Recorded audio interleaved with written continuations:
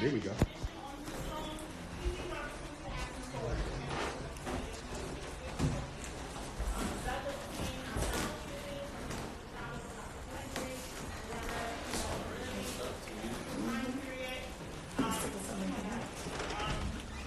Go ahead, T.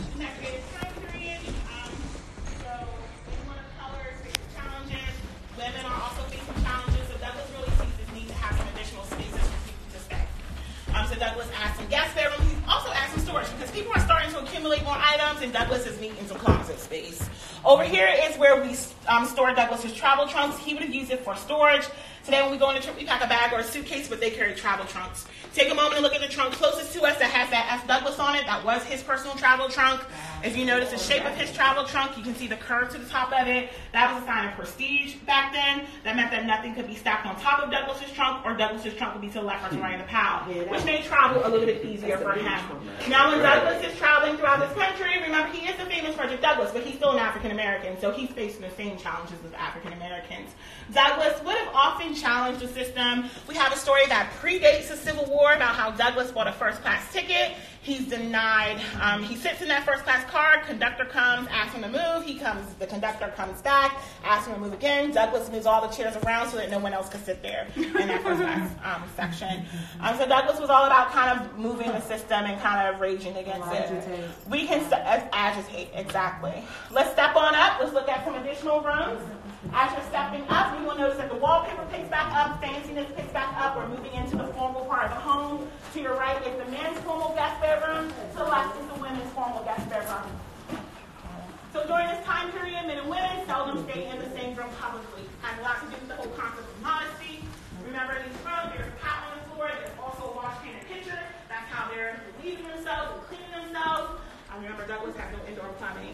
So think about modesty, having to do this in front of someone of the opposite sex. This is one of the reasons why men and women stayed in separate spaces during this era. Even if they were married? Even if they were married. In public, they would be offered separate rooms. Now, of course, if you don't have a larger home, you would stay in the same space as your spouse. But again, there was a couple of different reasons. Like I said, modesty, also wealth. If you had a larger home, you could have more rooms. Back during the Victorian era, they were all about kind of showing off wealth, not versus talking about wealth. So that's one of the reasons why they stayed in separate spaces. So there's a lot of factors behind it. But in public, a husband and wife would be offered separate spaces. So this is guest rooms? Guest rooms, yes. We can move down the hall. We can look at the additional rooms. This room here to the left is Anna's room, his first class space. Anna's here with him for 4 years. During that time that Anna is here with Douglas, he does purchase a chair for her over the corner to the left. It's called the invalid chair, maybe we call it a wheelchair. Douglas purchased that chair for her so she was comfortable. After Anna's death, Douglas orders everything to come out of Anna's room. Anna's door is closed and no one ever sees in Anna's room. Again, back from the Victorian era, that's one of the ways they will memorialize their loved one. That's her space. Yeah. She died right in this room? No, she does not die in the room. So you were memorialized by having your room closed off. Mm-hmm. So 18 months later, when Helen moves into the home, out of respect, she moves next door. So the room next door is Helen's space. In Helen's room, you can see her shoes, her typewriter, sewing machine, wash pan and pitcher, and even her hairpins on the dresser. Sorry. Across the hall is Douglas's space. Everything in Douglas's room was his. That does include the weights on the floor. Douglas did lift weights daily. Okay. Those are everything in there was his. The sponge, the comb, everything in there was his. That's what I'm talking about. Wow. So very similar to how Anna's room was closed off by Douglas, Helen closes off Douglas's room in honor. There's no doors. So on the outside there would not have. On the outside there would have been doors. In between the spaces, no doors. Because this is the men's side, this is the women's side of the home. Remember, think about privacy. Think about how unless you were in your company, no, it would have actually been connected. And then when he marries Helen, he closes off this space, and then to preserve her area, and because this would have been a place that she would have lived, it would have, or kind of stayed in. There would have been a doorway here. He closes off this room in preparation for Helen to move in. So it's like 3 floors. Yeah, because she has a person who lives here with her. The rooms like were a king, connected. huh? They're called breezeways. They were connected because, remember, they don't have any air conditioning. So you wanted those breezes to come through. And then also, remember, they did not have they did not have heat. So they were depending on the fireplace. Not all rooms up here have a fireplace, so you needed your rooms be connected so that he can move between. I can read that. Oh, yeah. Is this a special guest? So that's Garrett Smith. He's another person working for Google. Most of these people inside of the wall are working for Google. So a lot of us think about like William Lloyd Garrison as being like the person who is like up in the forefront of the abolitionist movement. But remember, the abolitionist movement is not a whole movement, but people have like the same thought process. Remember, people wanted African Americans to be free, but they should be equal, or they should be free. Garrett Smith had a very similar viewpoint of Douglas about how African Americans should be free, they should have the same rights. Garrett Smith is a big financier behind the scenes. He has a really fascinating story. He's Quaker, so just really kind of is moving and shaking. A lot of people don't even know he's the financier. It kind of becomes public towards the end of the movement, and so there's a lot of kind of debacle that he faces because of that. So he has a really cool story. Wait, remind me, you said there would be doors on the outside. On the outside, yeah. So I have a silly question. When it was time to meet, what was the... They didn't talk about it. We don't know. So they didn't, we have no idea.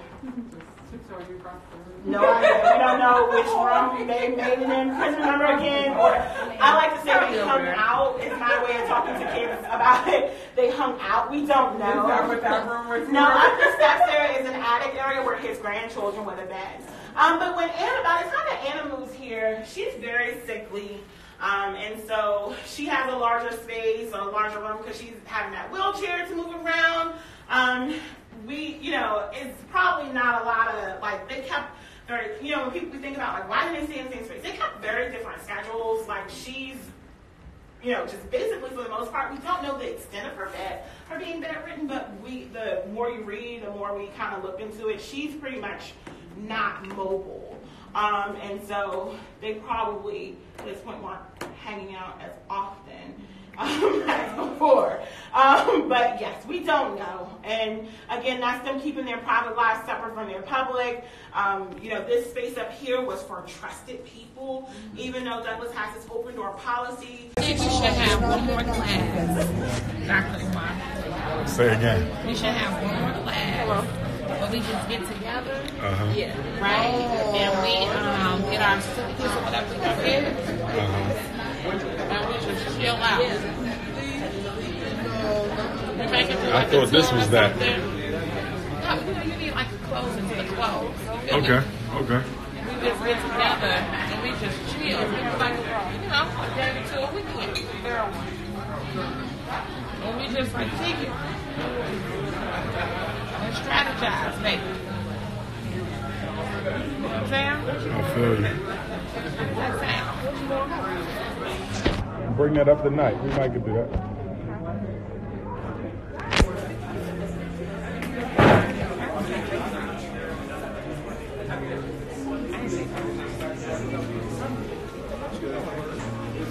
A little video.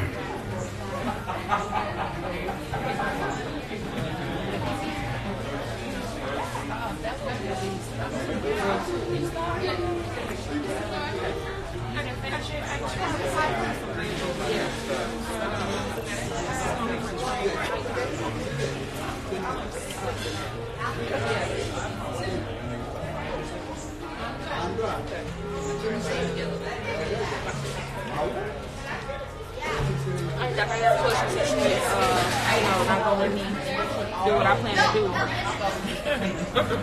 I just need to confirm. You ain't confirming nothing. Gail over here cheating on her test. I need to. We ain't took it. Representing Texas. Cheating on her test. Damn, girl. Yeah, you doing too much.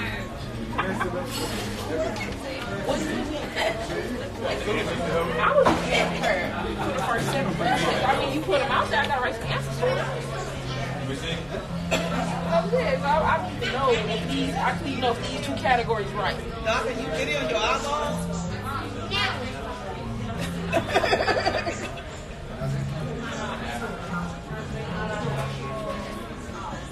I'm pretty sure they're well done.